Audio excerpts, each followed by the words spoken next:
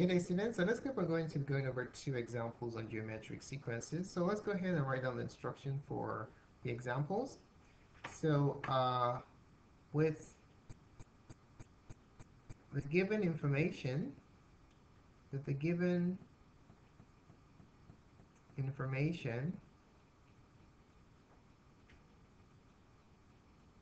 about a geometric sequence,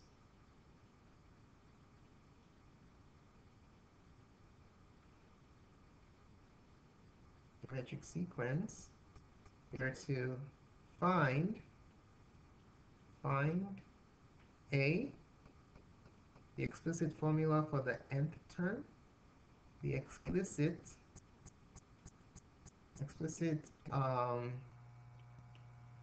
formula for the nth term,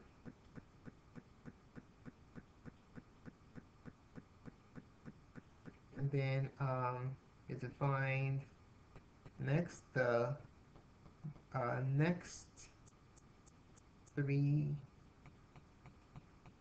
terms of the sequence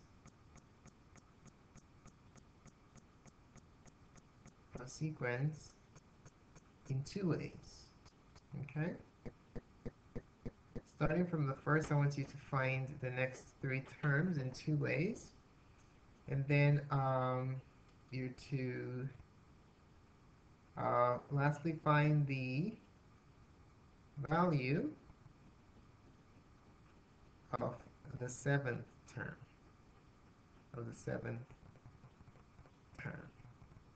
Okay. All right. So let's start out with the A part. So for number one, the information that we have is A1 is equal to -2, and R, the common ratio is -4. Okay. We know that this is the information for a geometric sequence because we have a common ratio. If it were D for common difference, they'll know that it's an arithmetic sequence, but this is geometric. All right, so for the A part, we want to find the explicit formula. So the formula for the for the nth term is an equals a1, the first term, times the common ratio raised to the number of terms minus 1. All right, so that's the formula we're using. Now, we need three variables here. We need to know the value of three variables in order to be able to do this. Actually, two. So we need the first term, a1. a1 is -2. The common ratio r, we are not told that is -4. And we do not know since we're looking for the nth term, which means an is also going to be an unknown an. All right, so let's put all of this together into this formula.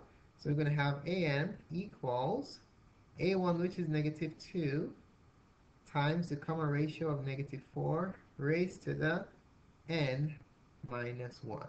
Okay, so this is the formula for the nth term of the geometric sequence. So let's box that so we can go back to it in the future. All right, so now we have the formula for the nth term. Now let's advance to part B. Okay, so for part B, we have to find the next three terms of the geometric sequence in two ways. Okay, so for part B, method 1,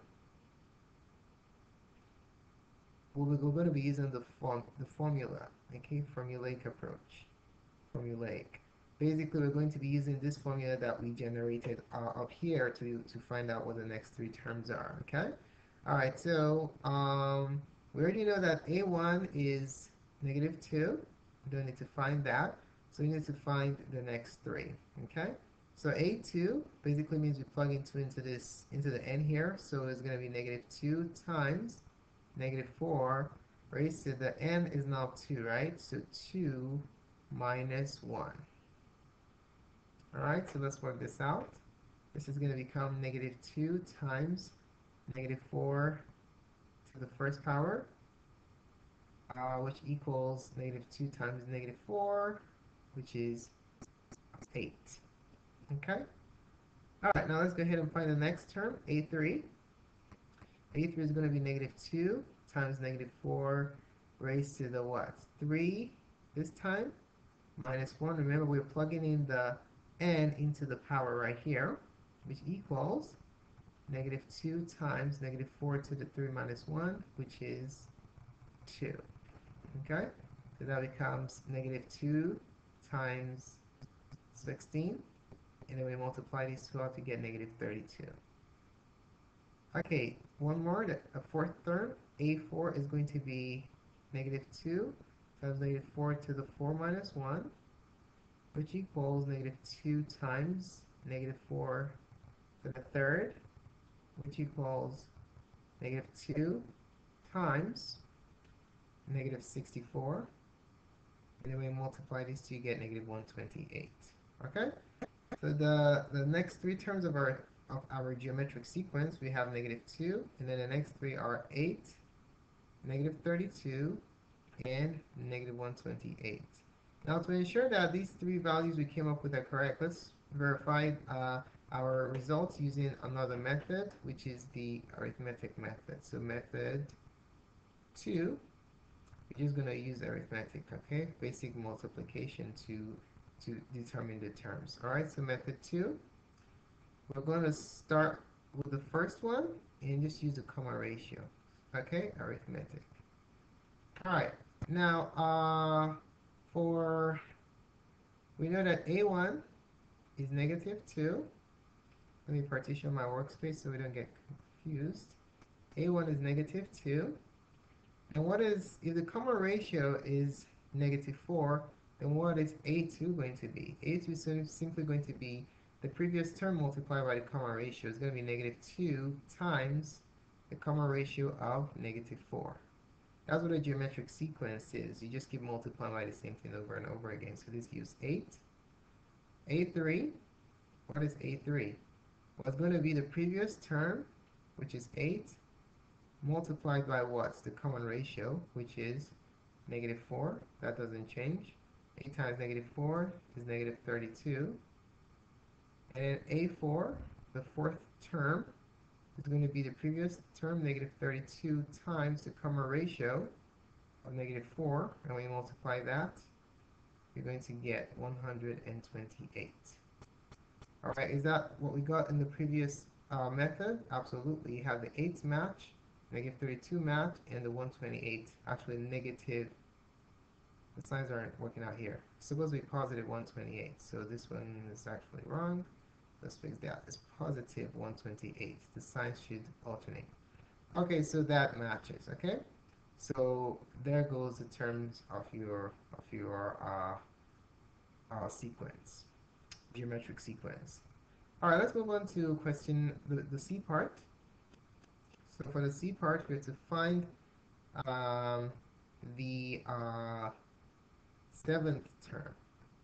So for the C part, we're going to look for A7. Okay, but to find A7, so to find A7, we're going to be using the formula for the nth term. Let's write on the side. An is equal to a1r to the n minus 1. And we know that a1 is negative 2. The comma ratio is still the same, negative 4. And n in this case is 7 because we're looking for the seventh term. So if we plug all this into this formula, we're going to have a7 equals a1, which is negative 2, times the comma ratio of negative 4 raised to the, let's see, raised to the 7 minus 1.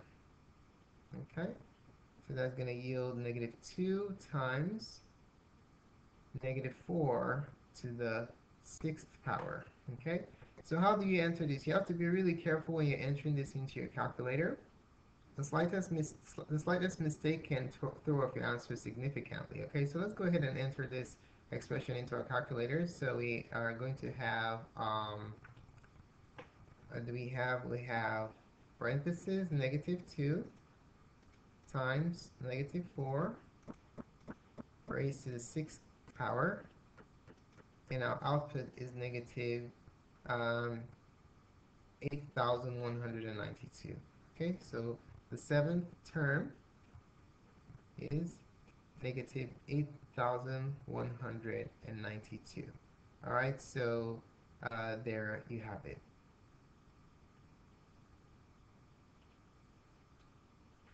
All right, let's take a look at question number 2. So for question 2, we actually have some terms of the sequence. We have 1, 6, 36, dot, dot, dot. Okay? All right, so the A part, we have to find the nth term. I mean the explicit formula for the nth term. So we're going to be using the formula an equals a1 times r to the n minus 1. In this geometric sequence, a1 is equal to 1.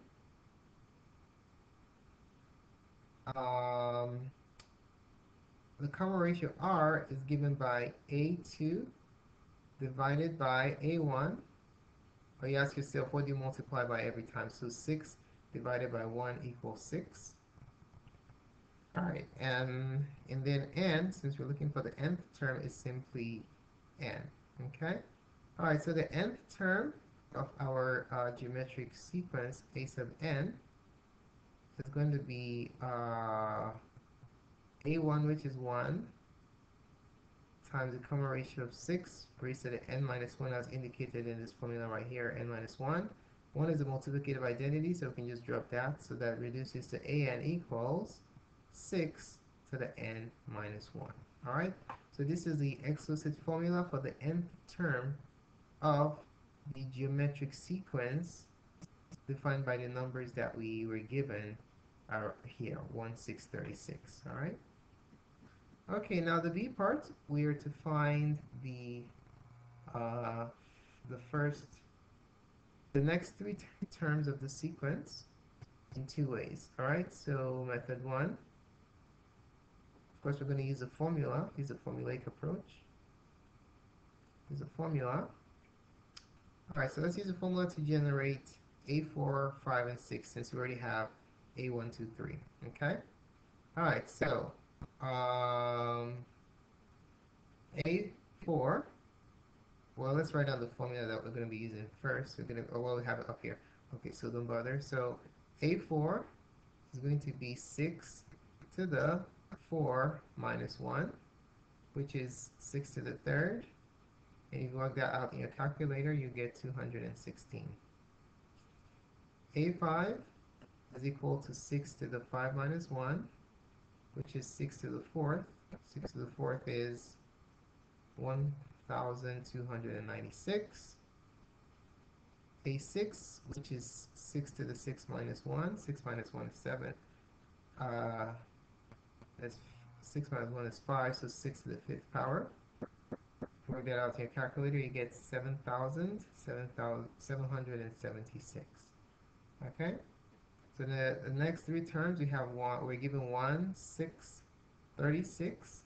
So the next three are 216, 1,296, and 7,776. Notice that yeah, these are the three numbers and all the signs are the same. Okay? If the common ratio is negative, then that causes the signs to alternate.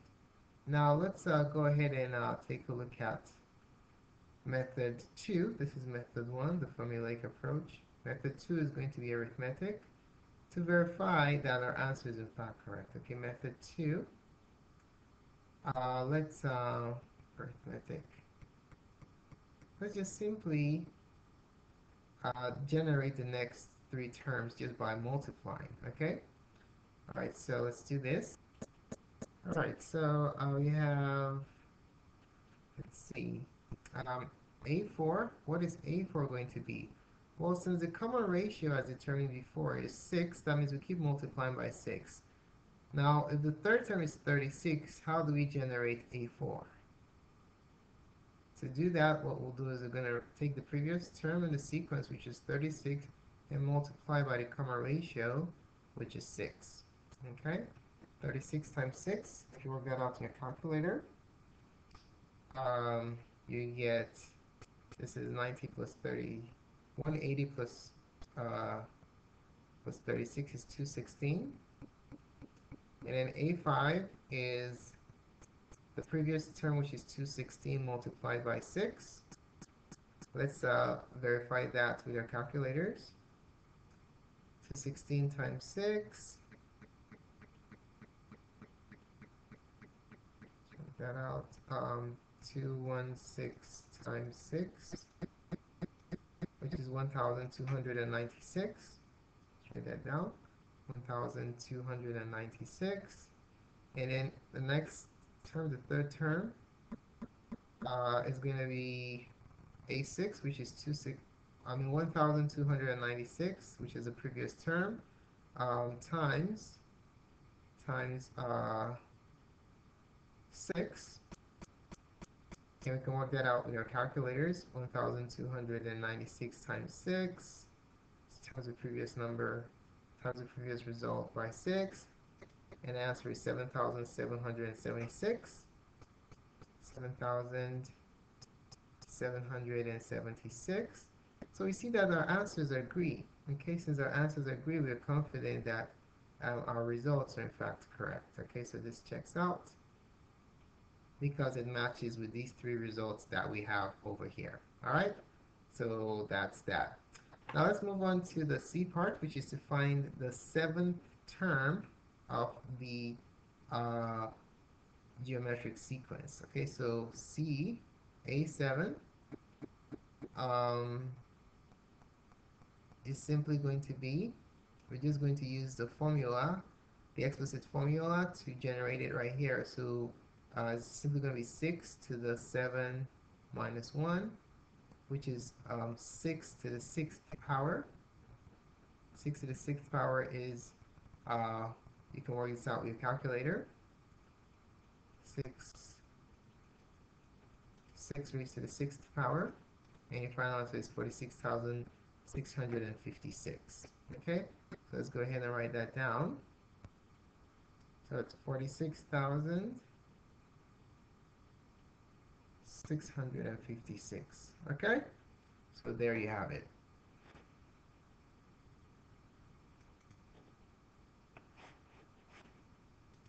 And thanks so much for taking the time to watch this presentation. Feel free to subscribe to my channel by clicking up here. You can post a comment to let me know what you think about this clip. More clips coming from MathLessServe.com. Thanks again and have a wonderful day.